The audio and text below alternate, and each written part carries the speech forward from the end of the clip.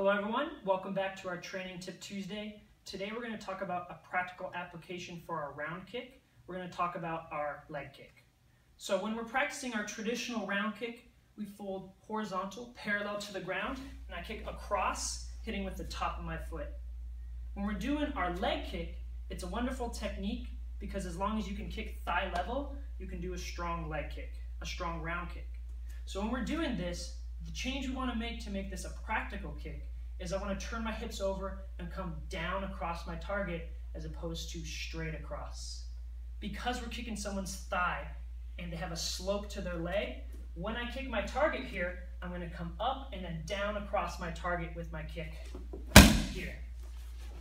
So when we do this, it's going to be okay to use your arm for counterbalance as long as your other hand is up protecting our face.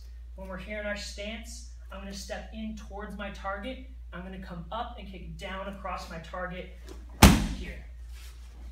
This is Master Patrick Prager with your Training Tip Tuesday. We'll see you guys next week.